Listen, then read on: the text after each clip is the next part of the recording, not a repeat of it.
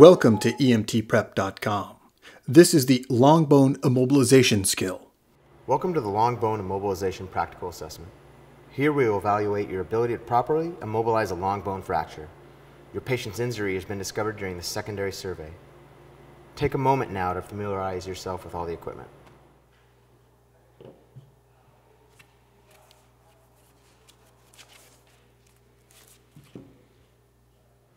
You respond to a basketball court for a 24-year-old female who fell on her outstretched arms. Her vitals are within normal limits, and she is sitting when you find her. BSI, is my scene safe? Your scene is safe. Okay, so the first thing I'm going to do is I'm going to have the patient splint her arm in a position of comfort. So if you could just hold that, however is comfortable for you. I'm going to check CMS. So first I'll check a pulse. I have a pulse. Can you wiggle your fingers for me? Okay. And then can you feel me touching your finger here? Yes. Okay. Motor, sensory, and circulatory functions are present and normal. Okay, so the next thing I'm going to do is select the appropriate splinting material and size it for the patient, keeping in mind to pad any voids as necessary. All right, so now I want you to keep supporting your arm. We're just going to slide this up really gently. Okay, so we've got that set. Now I'm going to secure it to the extremity.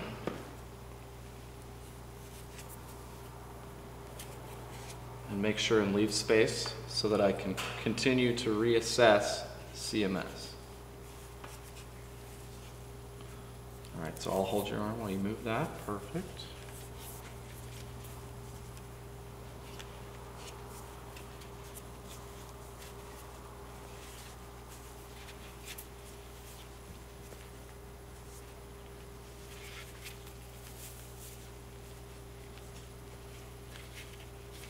All right, so now I have the splint secured.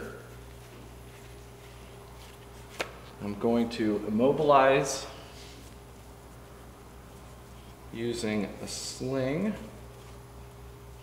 tying a knot in the end, placing the knot at the back of the elbow.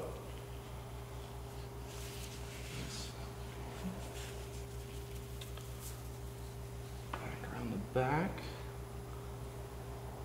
And I will hold your arm while you pull your hand out of there, okay? And if you could just continue to brace your arm. I'll take all the extra slack out of the sling.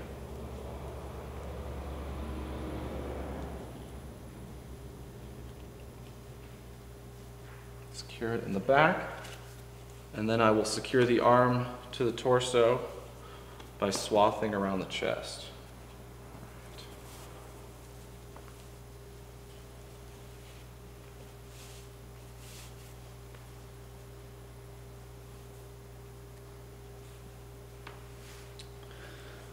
Last thing I'm going to do is I'm going to splint the hand in a position of function and then reassess CMS. So we'll feel for a pulse. I still have a pulse. Can you wiggle your fingers for me? Okay, and then can you feel me touching you? Okay. Motor, sensory, and circulatory functions are present and normal. All right, that is it. Is there anything else you'd like to do? Nope. Okay, thank you.